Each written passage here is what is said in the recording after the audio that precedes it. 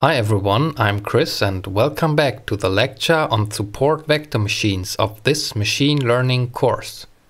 In this section, we consider the so-called kernel trick. We considered the support vector machine model to separate two classes, class A and class B. The model describes the separation geometrically by a boundary. And so far, this boundary was linear, a so-called hyperplane. We learned about training of support vector machines by Lagrangian function L. The constraints were reduced to Lagrangian multipliers. Lambda was greater than or equal to 0. This dual formulation makes the optimization problem independent of the dimensions of the input variables. This means we can take more information from more input variables into account without additional computational costs. As we will see, we will apply variable transformations to solve nonlinear separable classification problems with support vector machines. This leads to more variables to be incorporated, so the dual formulation will be very useful to tackle this problem. Often there exists a variable transformation that transfers a nonlinear separable problem into a linear separable situation. Take a look on our example. On the left side, the two classes, the light blue dots and the dark blue dots, are clearly not separable by a linear boundary. So they are called nonlinear separable. However, they are separable by a parabolic boundary. So if we use a quadratic transformation of, for example, the input variable x1, we obtain the result displayed on the right side. Now this problem is linear separable, and we can use a support vector machine for classification. Consequently, variable transformations will help us to apply support vector machines more generally. You might wonder if it is beneficial to consider the original variables in addition to the transformed variables.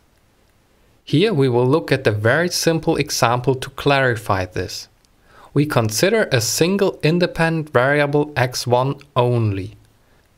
On the left side, the two classes, the light blue and the dark blue dots, are clearly separable by a linear boundary. Now, we apply an arbitrary variable transformation phi of x. This shifts the data points around. However, we still can separate the two classes by a linear boundary. The reason is because the classes cannot mix with respect to their position to the x1 axis. Next, we take a look on the right side. In this example, the classes are not linear separable. Again, we can apply a variable transformation. A good transformation now allows for separation, but even if not, it is no disadvantage to incorporate the original variables. In total, usually it is more likely that the data splits in higher dimensional spaces. So to incorporate all transformed as well as the original variables is very beneficial. So let's consider a concrete example. We have two dimensions with input variables x1 and x2. We want to perform a variable transformation to all possible second-order terms. These are x1 squared, x2 squared, and x1 times x2. Here, we put a factor of square root of 2 in front of the term x1 times x2. This is for convenience, as we will see later. If we want to take these three transformed variables in addition to our original two variables into account, we have in total 5 variables. So variable transformations can produce a lot of extra dimensions. This is why the dual formulation with the Lagrangian cost function is so useful. For this cost function, the computational effort is independent of the number of dimensions considered. But the question is, how to incorporate the variable transformation easily into the Lagrangian cost function. The variable transformation affects the dot product of vector xi times vector xj. To apply the variable transformation is straightforward. First, it is applied on the vector xi. Second, it is applied on the vector xj. Then, calculating the dot product of the transformed vectors. This result is denoted by capital K, the so-called kernel function of the transformation.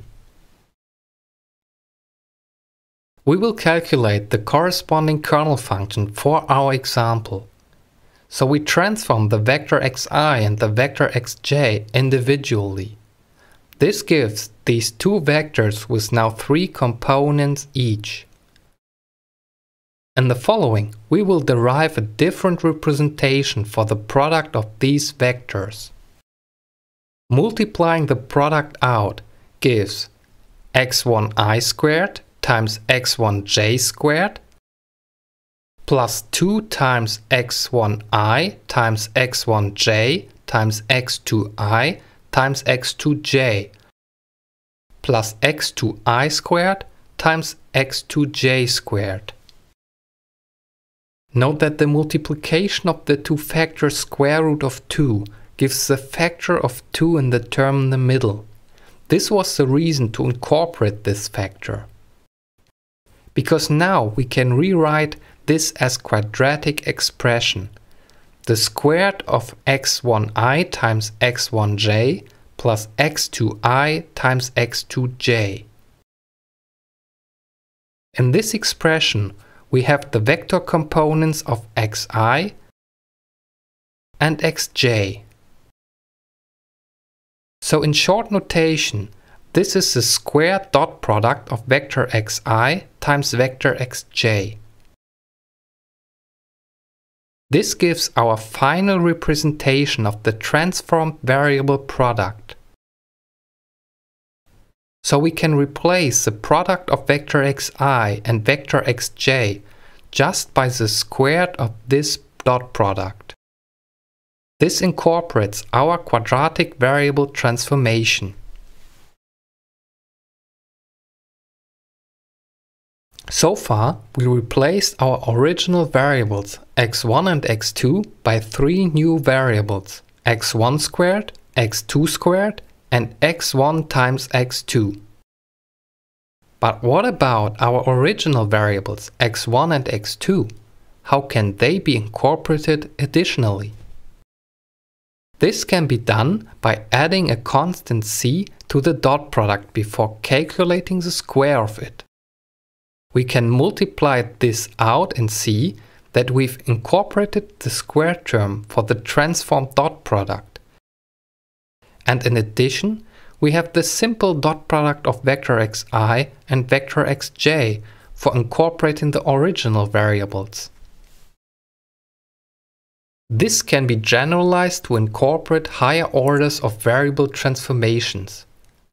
The polynomial kernel replaces the square by an arbitrary order denoted by d.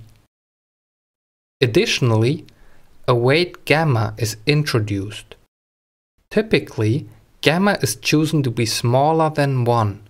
This hyperparameter shrinks the influence of higher orders.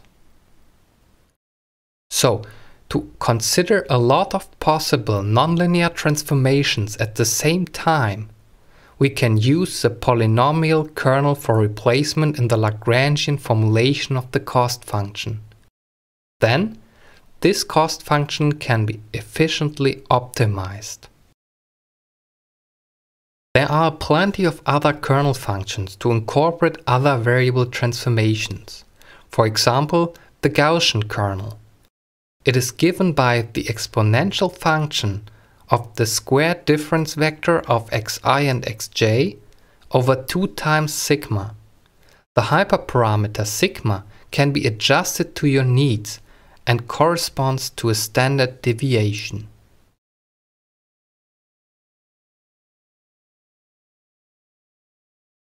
Section finished.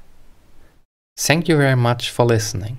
If you like this video, please click the like button and consider to subscribe this channel. If you have any questions or comments, please leave a comment down below. So thanks again and see you in the next section.